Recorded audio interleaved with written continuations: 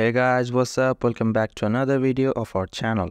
Today I'm gonna show you how to reset Hue Sync Box. So without wasting any more time, let's start our today's video. You can easily reset your Hue Sync Box by following these easy steps. Step 1. Disconnect the power. Unplug the power cable from the back of the Hue Sync Box. Make sure the device is completely powered off. Step 2. Press and hold the reset button. On the back or bottom of the Hue Sync box, there should be a small reset button. You may need a paper clip or a similar tool to press the button.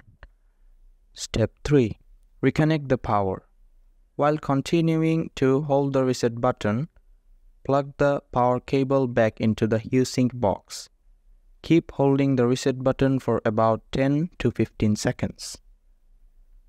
Step 4. Release the reset button. After holding the reset button for the specified time, release it. The Hue Sync box should now start the factory reset process. At last, step 5. Wait for reset completion. Allow the device some time to complete the reset process. This may take a minute or two. So that's it guys, hope you liked this video. If you found this video helpful, don't forget to hit the like button and subscribe to our channel. Till then, bye bye.